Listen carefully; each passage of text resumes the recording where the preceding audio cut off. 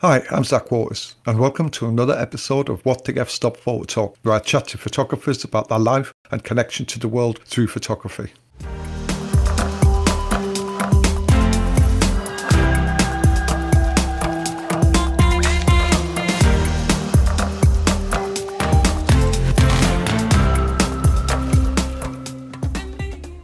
Today's guest, photographer Tony Othen, has been covering a mix of social and educational and corporate clients for over half a century. I only became aware of Tony's work when his book, The Best of Times and the Worst of Times, was published by Blue Coat Press a couple of years ago. So I was eager to find out how the book came about and delve into his working practices and his thought and his take on life as a photographer over the 50 years he's been working. I discovered also that he runs the Greenwich Gallery, which is down on Peyton Place in London in SE10, right next to Greenwich Town Centre. So we delved into his early days, the different stages of his life as a working photographer. We talked about his life at sea as a photographer and educator on oil tankers in the early 70s. And so I was sent off down to Cape Town. I had to join an oil tanker that was on its maiden voyage. And of course, they weren't going to call in the port to pick up a youngster who was going to take photographs. I had to go 3 miles out off limits in a little tiny boat and meet this enormous oil tanker, 1/4 of a mile long.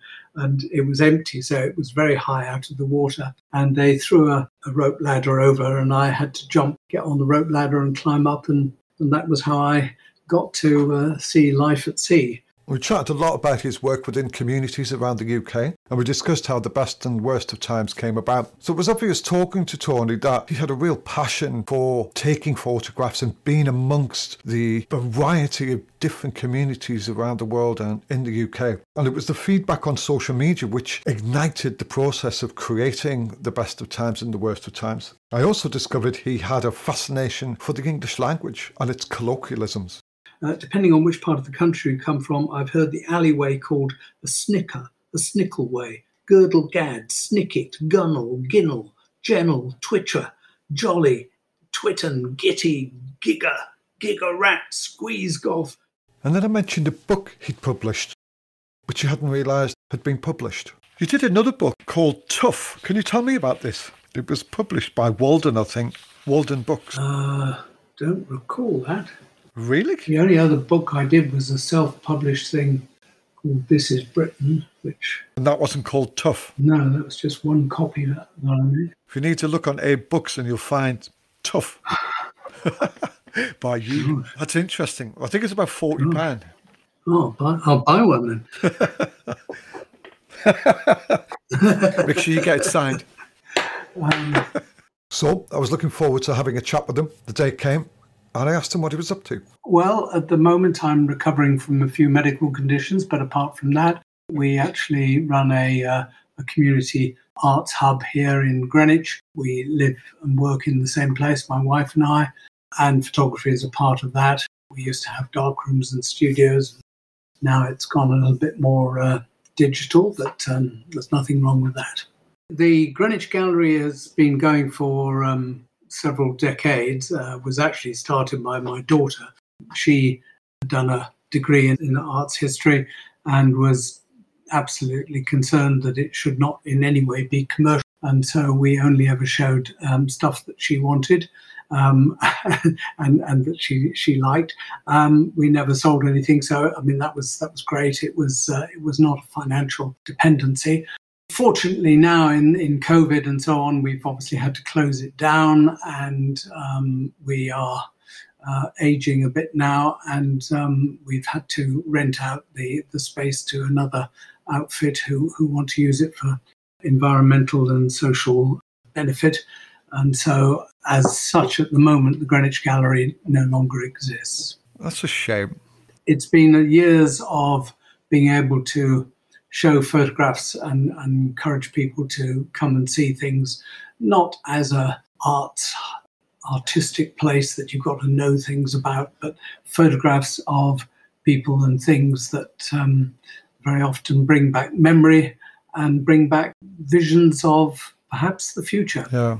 Because I think that my whole my whole kind of work now, particularly in these days, is justified by bringing forward stuff that I shot 50 years ago, not for some grandizement of what I did, but for the capturing of those moments, which actually generate memories, and those memories generate comments, and the comments seem to be very useful in terms of revealing community attitudes, not only then, but also now.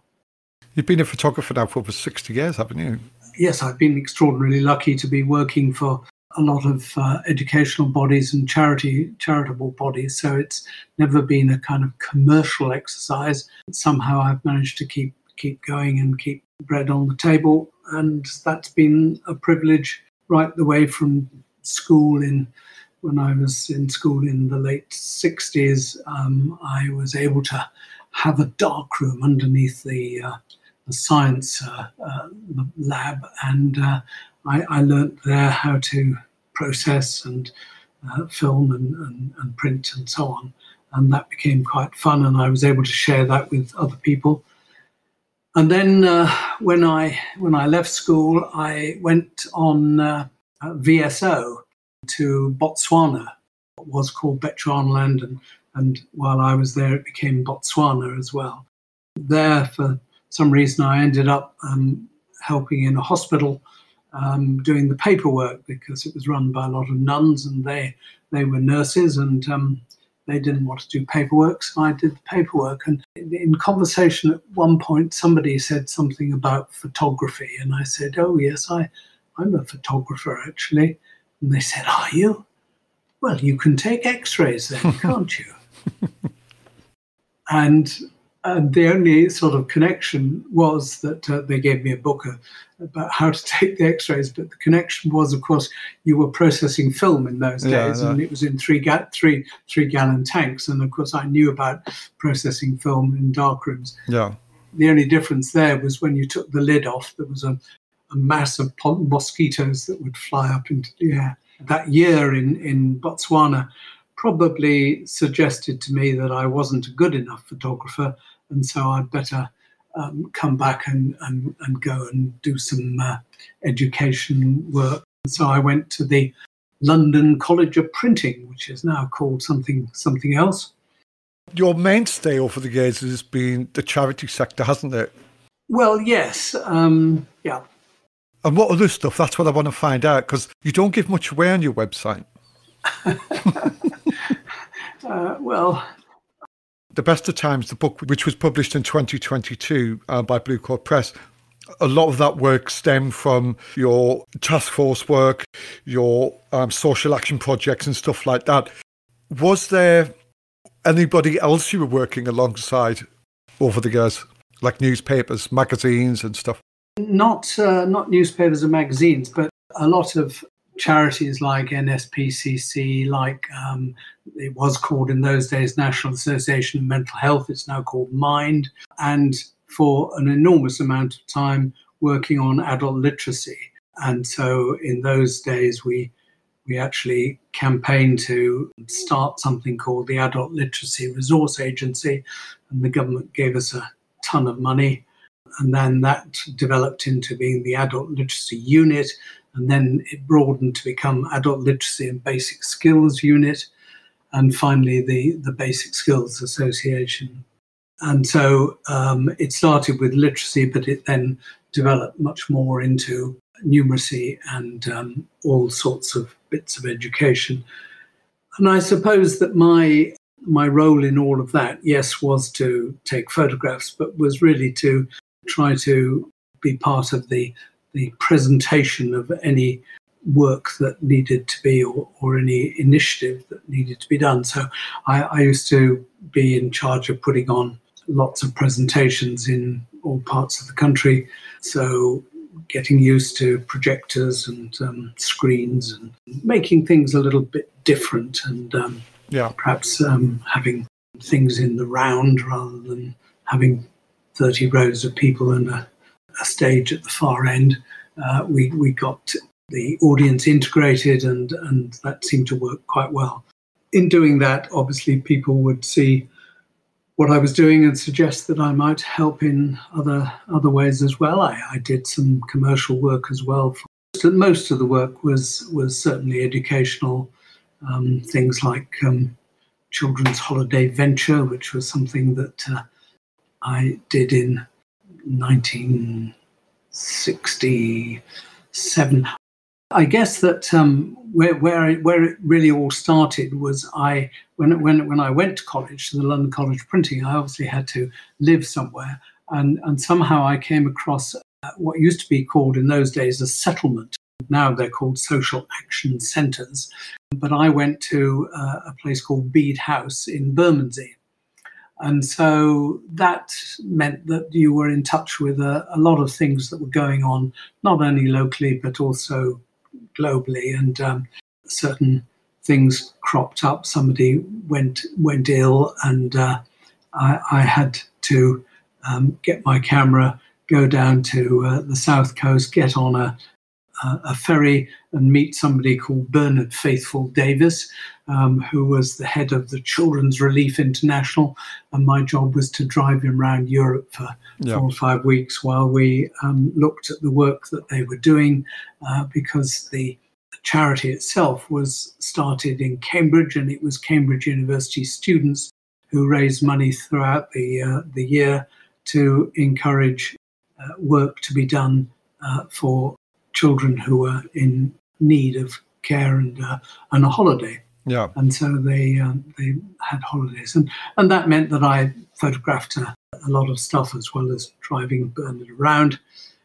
And somebody in that lot said, oh, have you heard of Task Force? And so Task Force, which was something that was started by Anthony Steen in about 1970, something like that. He was trying to encourage young people to volunteer to help in the community. Yeah. And so I was sent all the way around the country to photograph not only what was being done, but what was the social need? What was the need to try and encourage young people to say, oh, I could help that little old lady. And so that became a real purpose, not only, as I say, to photograph what was being done, but what could be done if the right processes were put forward. And it was very successful. We had, I think, at the highest point, something like 30,000 volunteers, mostly school children, young people around the country. Unfortunately, somewhere along the line, something called risk assessment became the phrase. And so the whole thing then closed down and became very much more of a campaigning body called the Young Volunteer Force Foundation. Yeah. Again, I photographed for all of that. I want to build a more in-depth picture of that period in the 60s and 70s where you were photographing around the country. I particularly like your Cardiff work. We'll have a little talk about that in a minute. You were born in Staffordshire. Yep. Take me back to that period. Take me back to how it started in Staffordshire, and how did you end up as a 19-year-old on the streets of Cardiff shooting documentary photography? And then I just get some of your thoughts behind that. Take me on that journey of what got you to Cardiff. Well, born in Staffordshire, I don't remember very much about that. I think at the age of about 3, we went, my father got a job in London. My father was a lecturer in education, science education, and he got a job in a school in North London, and that went on for about 5 years. And then we moved to Cardiff. So I was 10, 11, something like that. We weren't a very wealthy family, and we were very much middle class. Fortunately, my grandfather was able to pay for my education, and I went to a boarding school in Surrey called Caterham. No. So I was flitting backwards and forwards from Caterham to Cardiff for 6 or 7 years.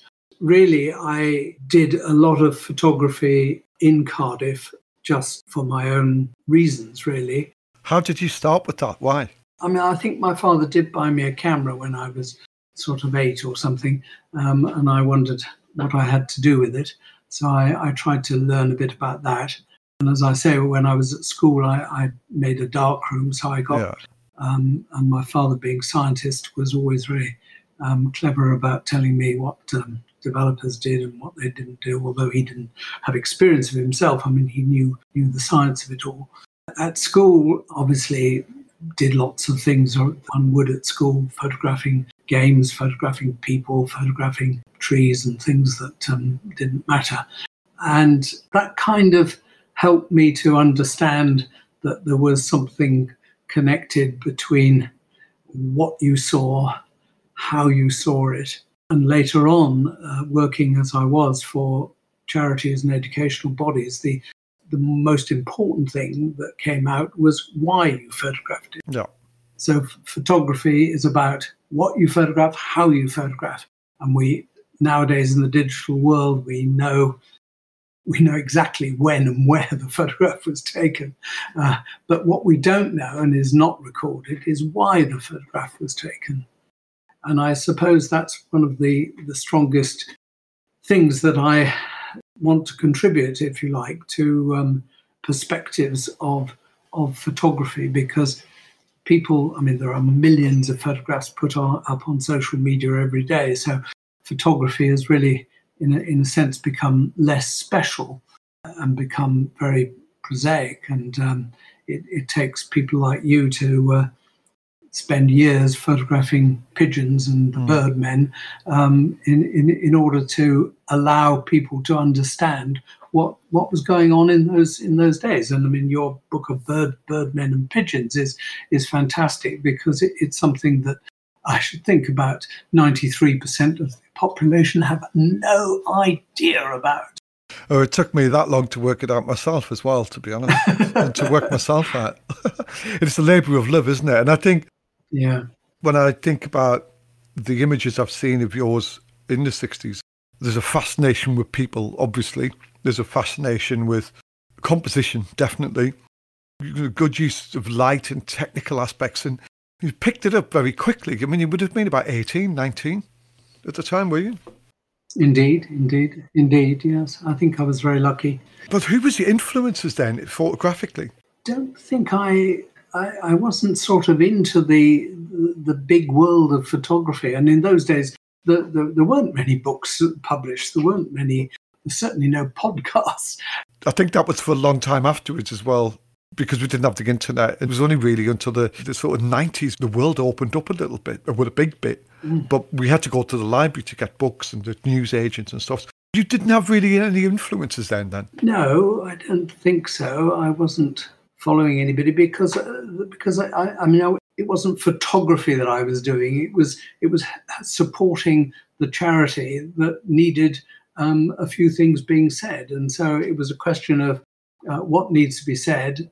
Let's see how we can do it in a most useful way. So one needed to be aware of how people communicated. And one of the important things is that anybody who's presenting must be aware of the language, the style, and the concerns of the audience. And so the audience is terribly important.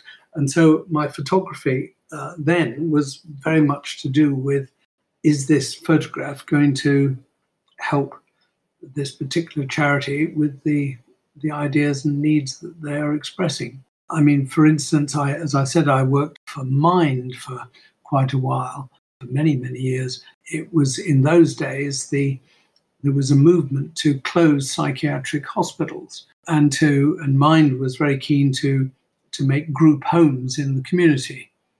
And so people could be taken out of psychiatric wards and put into group homes, and there would be a certain amount of care that would be and support that would be given to them.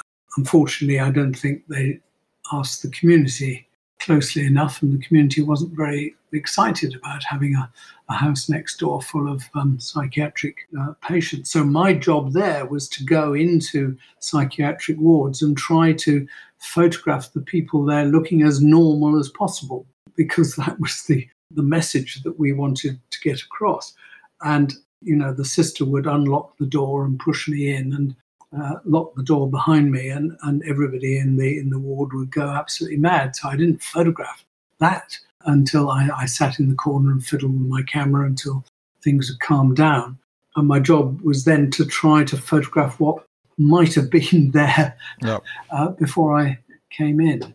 And in a sense, that's so true of many photographic exploits. Use the phrase social action photography, which I think was coined by Greg Hobson, because to me, social documentary photography or documentary photography really had a need to photograph every angle of what you were photographing, because then it wasn't if you didn't do that, it wasn't documentary, it was selective.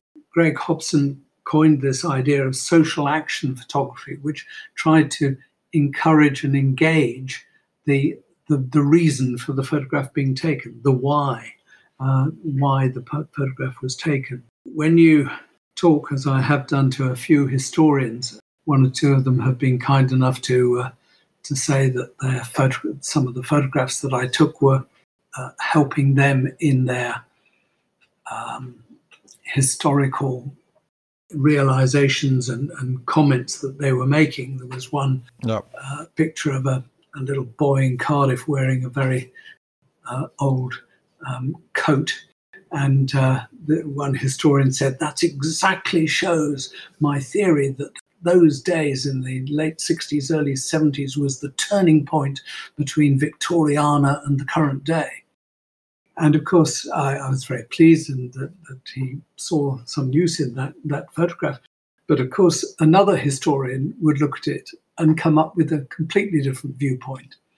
And so that's why I think that it's quite useful to try and explain what was going on through your head when you took that photograph.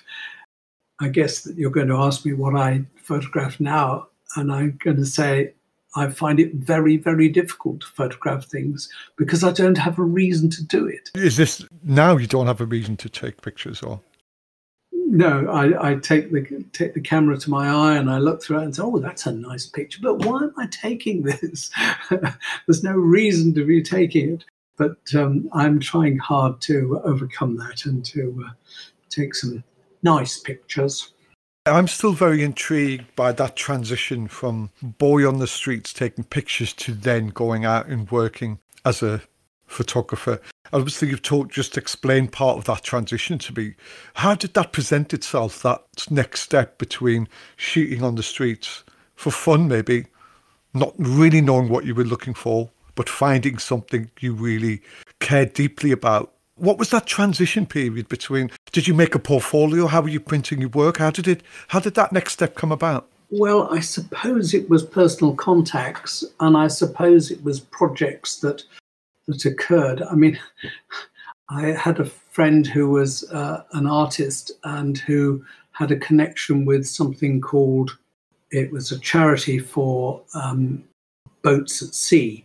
And they put a library of books on all the boats, all the commercial boats at sea, because very often the boats, particularly the big oil tankers, would be at sea for 6 months, and they would have a very small crew, and they get very bored. So this particular charity occasionally put artists on board and taught the crew how to paint and encourage them to see things in a different light. And they were having a big exhibition up in the city, and they decided to send me to photograph what life at sea was like, so that there was a context to the exhibition of these paintings. And so I was sent off down to Cape Town. I had to join an oil tanker that was on its maiden voyage.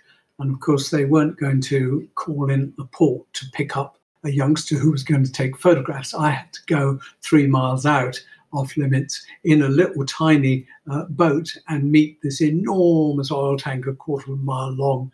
And it was empty, so it was very high out of the water. And they threw a rope ladder over, and I had to get on the rope ladder and climb up. And that was how I got to see life at sea. And that meant there was a big exhibition in the city, and that caused some useful contacts with people who said, why don't you come and photograph this, or let's explore this a bit more. Tell me about the work you were shooting on the ship. Where can I see this?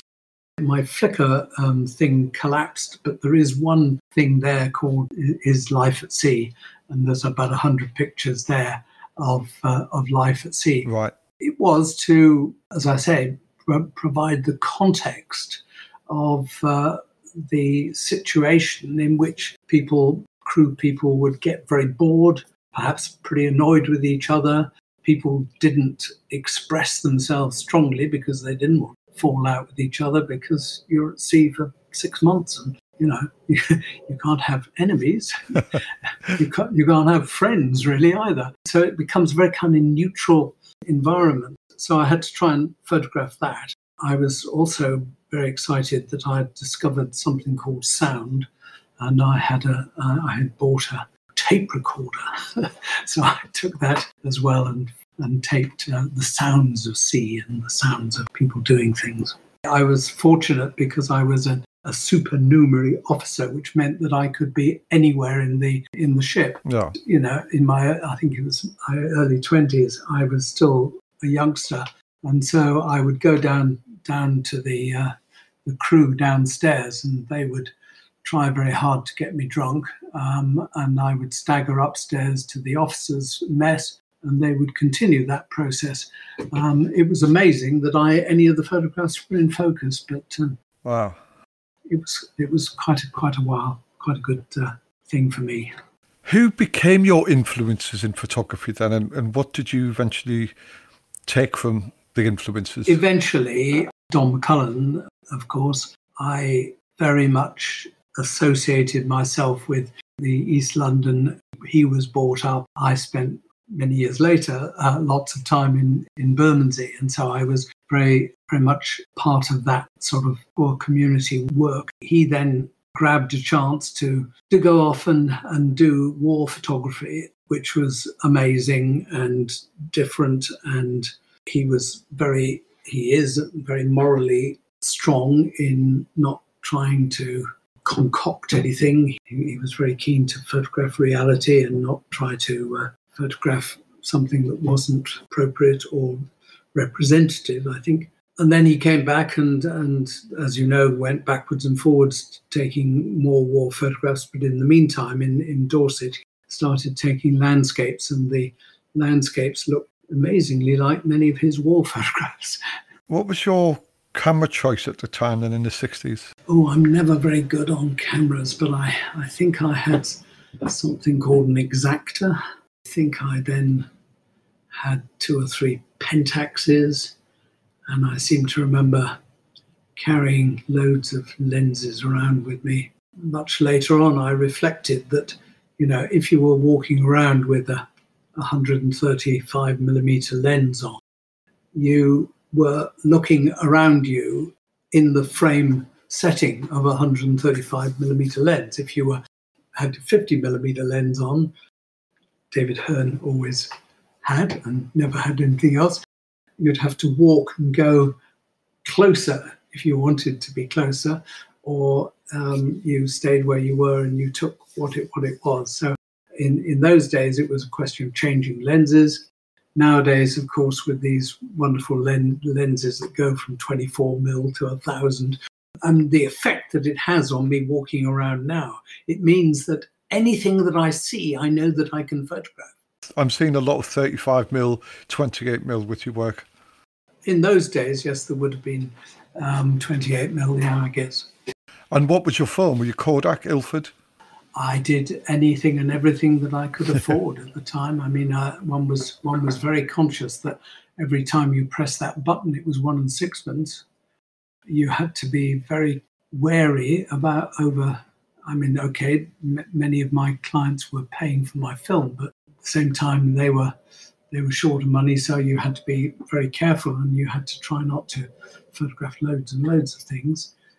So you had to choose, and sometimes I'm a little bit surprised that I managed to get some photographs that seemed to be of the perfect moment, and I think they were just a fluke, really. Nowadays you take 20 in one buzz and you select the best one, but in those days you only took one. Do you remember bulk roll film? Oh, yes, yes, yes. Loading up your own cassettes in the darkroom. Oh, my days. Oh, yeah. A friend of my father's had a business in the cine world. And when he said, I can give you a few offcuts of 35mm cine film. Oh, And he yeah. would send me a can, and it would just be, about 400 cassettes worth, And you had to try and load them up. And I didn't have a darkroom at that time, so I had a black bag, and I turned the light out and loaded them up under the sheets of my bed. Put the film in the canisters then. I think bulk loading was probably the worst invention ever. It was horrific. I remember in vain trying to do it and getting really upset. I thought it was a cheap alternative, as you were saying, about trying to save on film. Oh, my days, it was horrific. It was actually close second worst ever invention was trying to use the sprocket you load the film onto in the darkroom, when you're putting it in the can, and that was the bane of my life. There's one picture in the Blue Coat Press book which really resonates with me. In fact, there's a couple of pictures.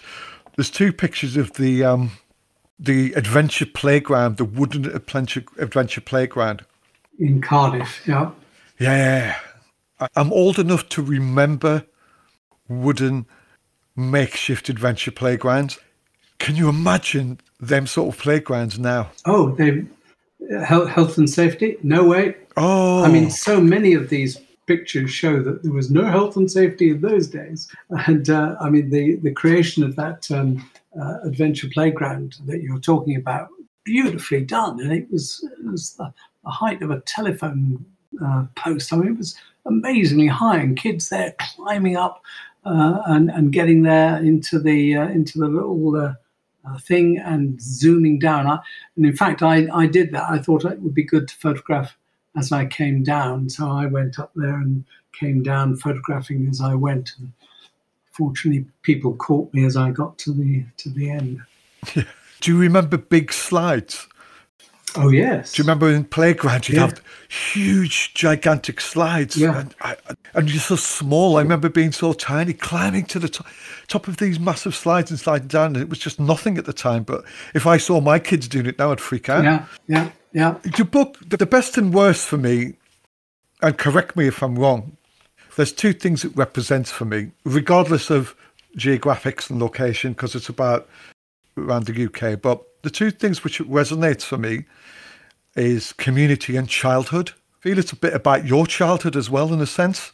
Yes, I was brought up with an older brother, and we didn't get on well. So it was quite good that my grandfather sent me off to a boarding school.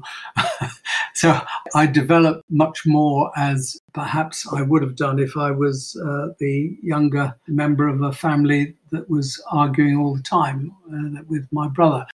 So I became much more independent in a boarding school, and there were always lots of things. My father's, was incredibly good at opening doors for me in anything to do with learning and education. He would never prescribe anything. So anything that I showed an interest in, he would open whatever doors he could find to let me get involved in that. And so once again, the idea that photography is so much about the heart as well as the head, but it's an instinct that you feel that you want to be part of what's happening there. And so you go, if you're a photographer, you go and photograph it. I suppose I've always had a bit of a dilemma about whether, particularly nowadays, of course, whether you should ask, may I take your photograph, please, before doing it. In those days, of course, you never even worried about that at all. Nowadays, you kind of, have to get a form signed to say that this person allowed me to take this photograph.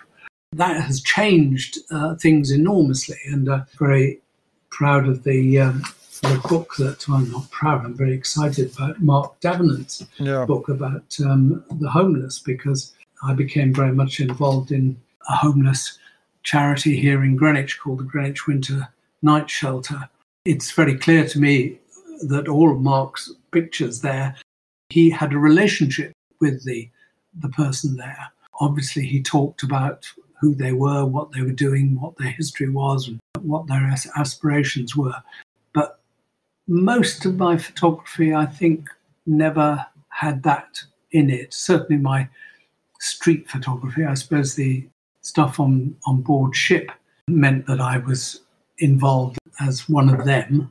But I think I've always been sort of in a corner looking rather than going forward and saying, "Hi, who are you? What are you doing? Can I help?" Obviously, there's lots and lots of wasted photographs. I mean, tens of thousands of them don't strike the balance that some of them apparently do. It's a people's book. Mm-hmm. It's interesting because in the 60s and 70s, there was a lot of poverty in the UK, and that's been well documented by people like Nick Hedges, the Exit Photography Group, and so on. And the places where you were photographing, in effect, are quite deprived areas. Yeah. I feel there's a very romantic feel to your book. It's more about the people and the environment. Say like Nick Hedges was really studying the slums and looking at that area of deprivation. That was always in the foreground of his work, even though he had people and incorporated people within that.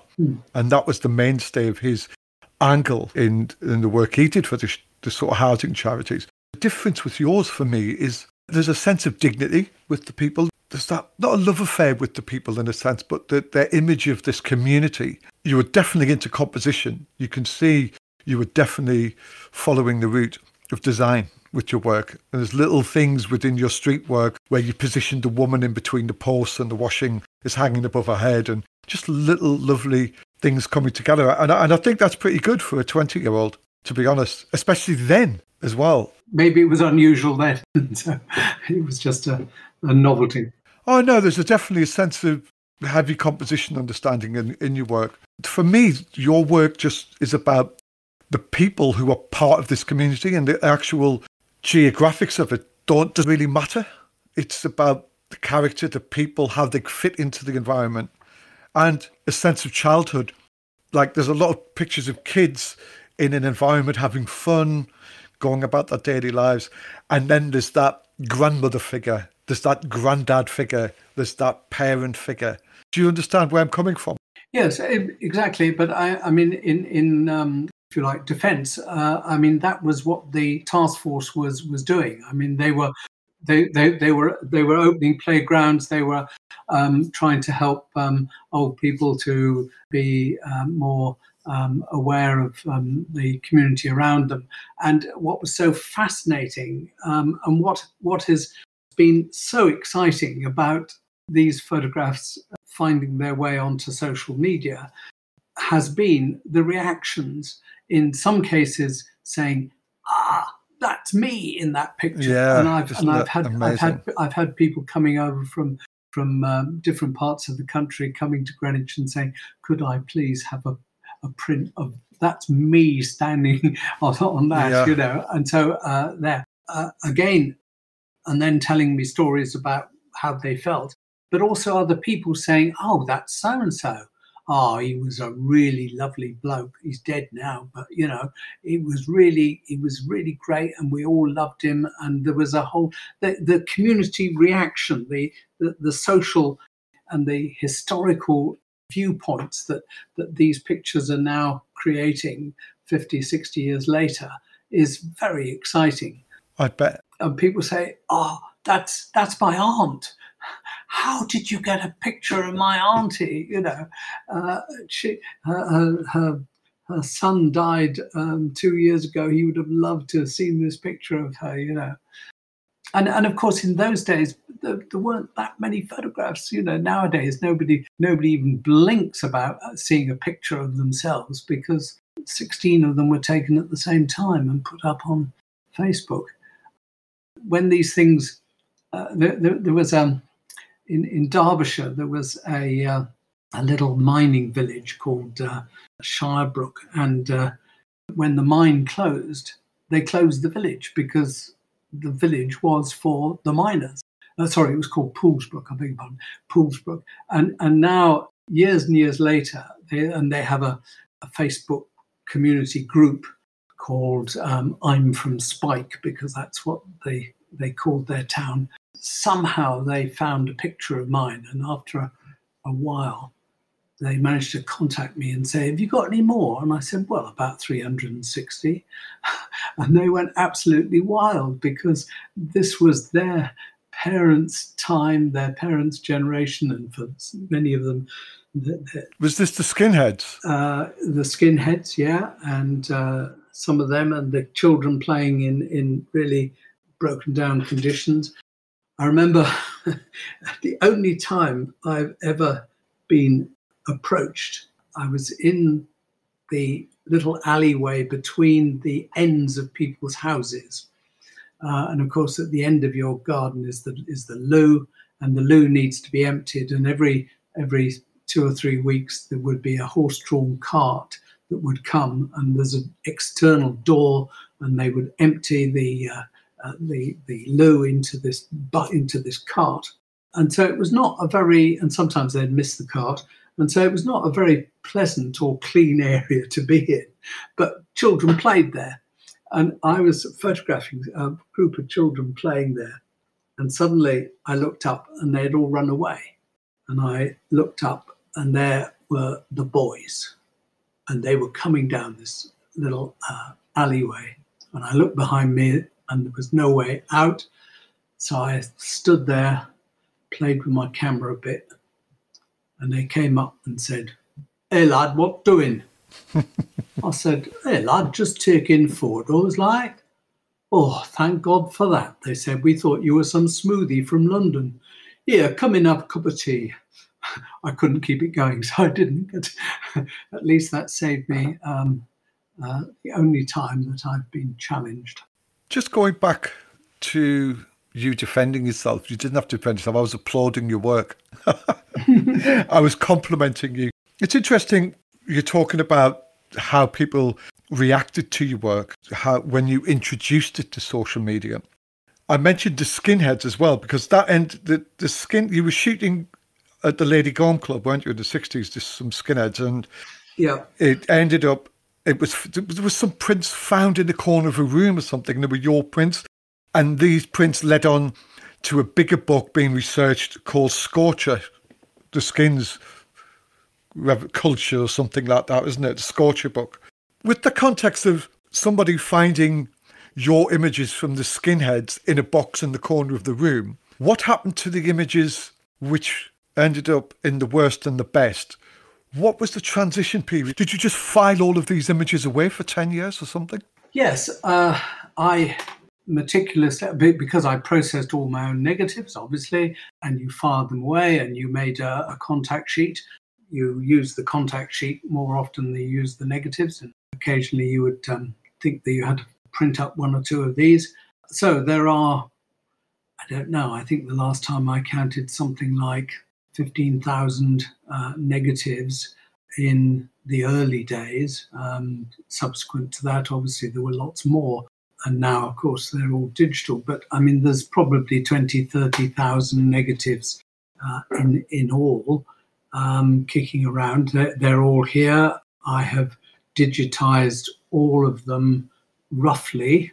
Many of them I then clean and wash and make sure that I get the best I possibly can out of them, and then digitize them at high resolution. And those are the ones that got used in the book here. The story of the Scorcher book is I'm afraid, a new story to me. I had not quite logged on to that.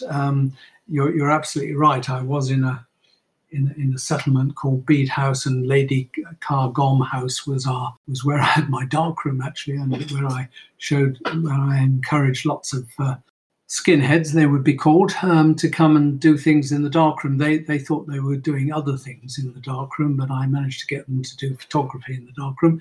Yes, there were piles of prints left around, and I guess that somebody picked them up once, but I wasn't aware they'd been made into a book called The Scorcher.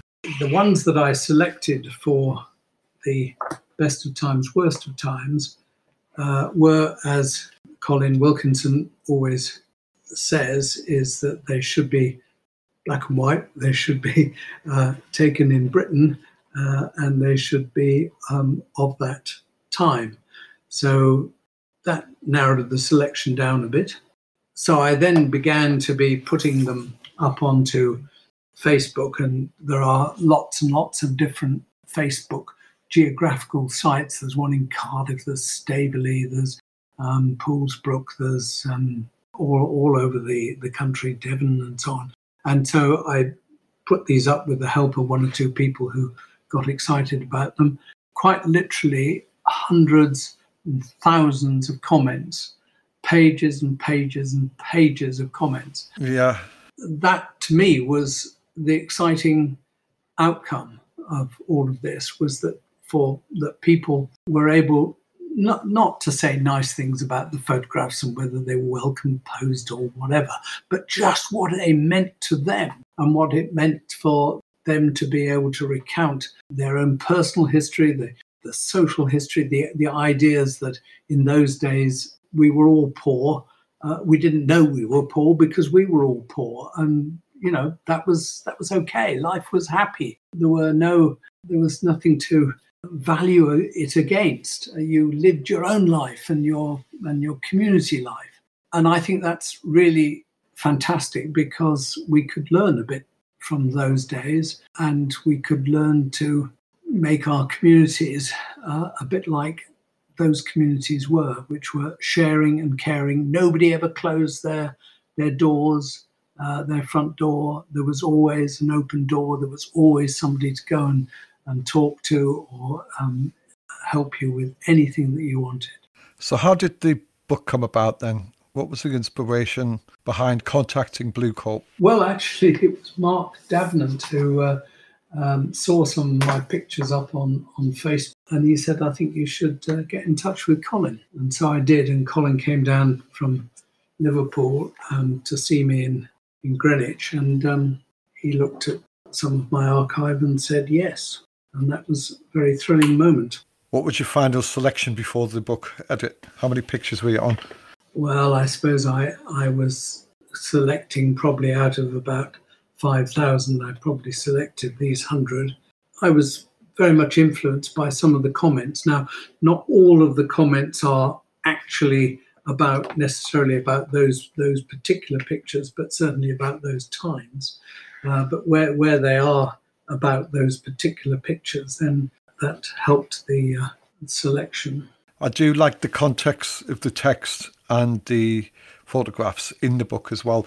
Also, I do like the way you've focused on one person 2 or 3 times. Say you've took a picture of an old lady in her living room and then you've taken another one of her. And I quite like that narrative, that extended insight into that person, looking at them in a different perspective. I quite like that. And there's a lot of text, as we just said, which runs through the book as well. For me, that is, again, it's more about community and childhood, again, going back to the way the text resonates with the pictures. And, I think you were doing this all them years ago, waiting for this to happen, in a sense. It's interesting when you look back. Hindsight's a really interesting tool. And I know what you're feeling because of where I've seen some of my work affect people and when they've seen their Uncle John who just died in that photograph. It's really special. You did another book called Tough. Can you tell me about this? It was published by Walden, I think. Walden Books. Don't recall that. Really? The only other book I did was a self-published thing called This Is Britain, which... And that wasn't called Tough? No, that was just one copy that I made. If you need to look on Abe Books and you'll find Tough by you. Gosh. That's interesting. I think it's about £40. Oh, I'll buy one then. Make sure you get it signed. Obviously, off the worst and the last, you've taken a lot of satisfaction. There's a lot of contentment there, what you've brought together with the pictures and people's memories and what you've evoked. It's interesting that you're not feeling that now with looking out in the future and taking pictures and stuff like that. You've just said before you were recording on the ship. It's so easy to record now. Would you not think of doing something with audio and visual now? Well, yes. I mean, I have done lots of things for presentations that for adult literacy and the charities that we were working for. So, I mean, there were lots of films and videos that I made that were useful for what they were doing. But I still come back, I'm afraid, to this excitement about not being so excited about the photograph, but about the comments.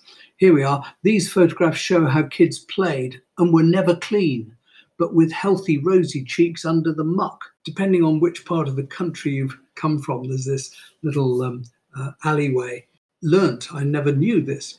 Depending on which part of the country you come from, I've heard the alleyway called a snicker, a snickle way, girdle gad, snicket, gunnel, ginnel, gennel, twitcher, jolly, twitten, gitty, gigger rat, squeeze golf, alley, group lane, vickers lane, switching. Now, I mean, there's nowhere in my life that I've ever been except in this place in Derbyshire to see one of those, and yet it's common knowledge throughout the country in a number of different communities, and they call it something different.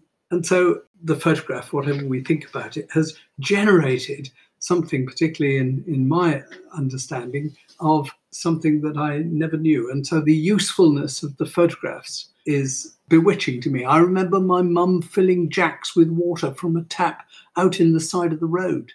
No running water in the house and a toilet down the end of the garden. Bath night was a tin bath in front of the fire. I mean, I lived through those times. I didn't have to have a tin bath when I was a youngster, did you? Not that I can remember. No. I'm laughing, but I brought up in the northeast, and it was an interesting place. In certain places, still have outside toilets and stuff like that. What's going to happen with your archive then in the future? My son says, Dad, you should do something with it, because I can't. I don't know.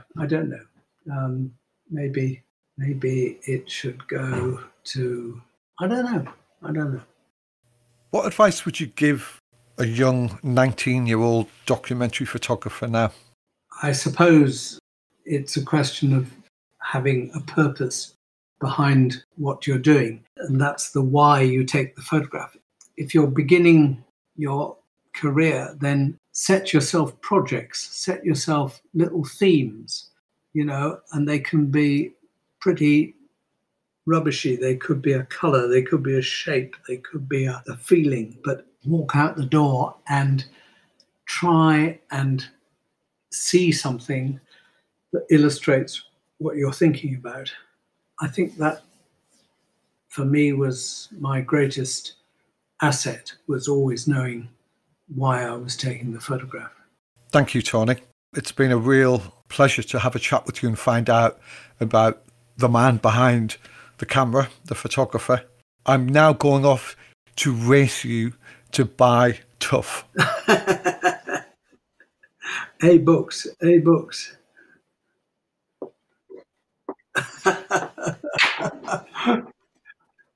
All right. Well, thank you.